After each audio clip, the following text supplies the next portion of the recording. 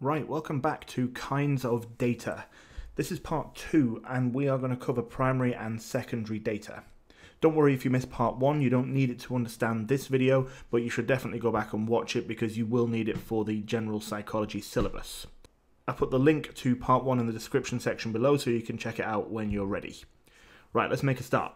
So primary data refers to original data that has been collected by the researcher specifically for that study.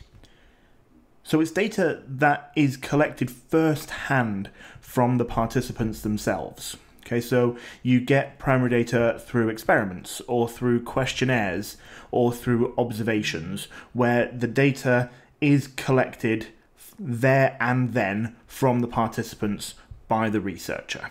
Okay, it is first-hand data. Whereas secondary data, on the other hand, is data that's been collected by someone else other than the person conducting the research.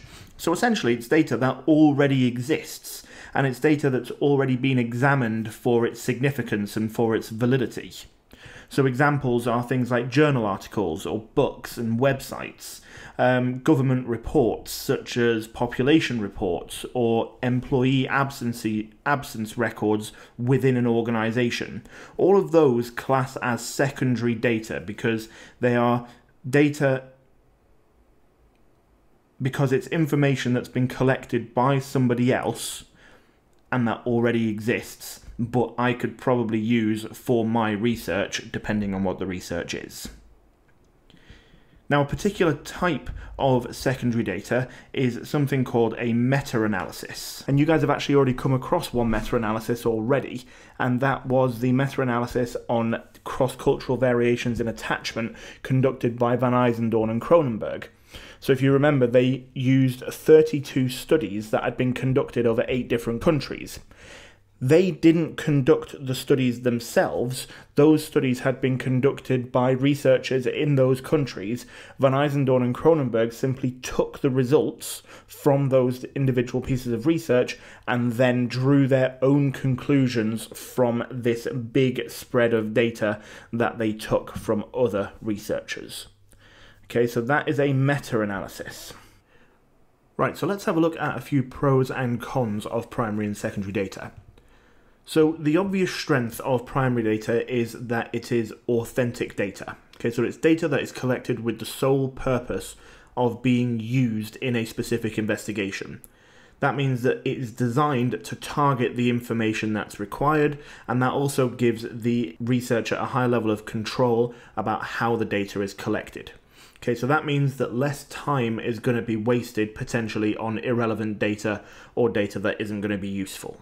That being said, it takes a lot of time and a lot of effort to set up your own study and collect your own data. You know, you need to make your resources, you need to think of your questions, you need to get your participants, and so on and so on. So it takes time, it takes a lot of effort, and it is also very expensive. So because of that, using secondary data, which already exists, could save the researcher a lot of time, a lot of effort, and a lot of money. Secondary data, on the other hand, is, as I've just said, much less time consuming and much less expensive to collect. So that means that researchers can find the information that they need with very, very little effort, which overall makes the collection and use of secondary data much easier when compared with primary data. Okay, and a limitation, however, is that secondary data often throws up a lot of concerns over accuracy. That's because there's a lot of variation in the quality of the data that's being collected. For example, data might seem okay at first, but then could turn out to be incomplete or outdated or just not useful, which means that it's possible that a lot of the data may turn out to be of very little or of no value to the researchers. Okay, which is then obviously bad because you've wasted a lot of time collecting all of your secondary data. Okay, so those are just a couple of strengths and limitations of these two types of data. So before we finish off, we're just going to have a quick look at what this could look like in an actual exam. So your first question here is a bit of an identify and explain, and it's really, really simple. They just want you to explain why the data in the table is primary data and not secondary data. And it's really simple. You just have to use the question or the information above to point out that the data is being collected firsthand by the researcher. You can use the information that's in the STEM to help you, but it's only 2 marks, so you don't need to go into too much detail for that. And then part B to that is also just a generic evaluation question. Explain one strength of primary data. And it is worth 3 marks, so just be aware that you'll need to name an evaluation point, or you'll need to name a strength, but you'll also need to explain why it's a strength. It also wouldn't hurt to link it to the STEM if you can in some way, just to tie it all together.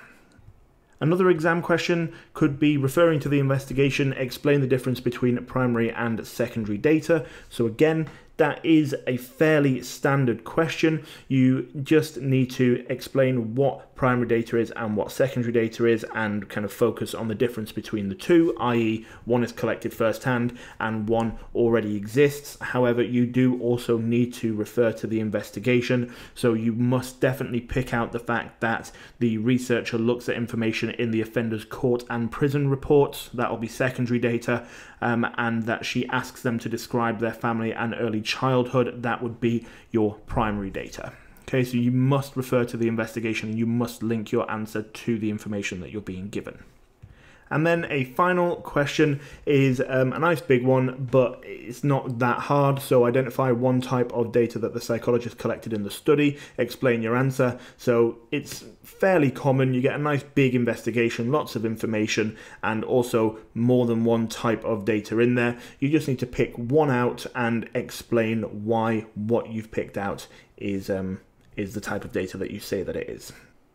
So you could say that she interviewed witnesses separately in a quiet room and asked them the same closed question about what they had seen. So there you've got primary data because she's conducting the interviews, but you've also got quantitative data because she's asking them closed questions.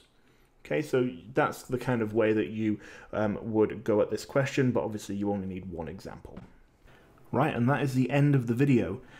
Remember to check out part 1 on qualitative and quantitative data, which I have linked in the description section below. And if you have any questions, then pop them in the comments section and I'll do my best to get back to you ASAP. I hope it's all made sense, and thanks very much for listening.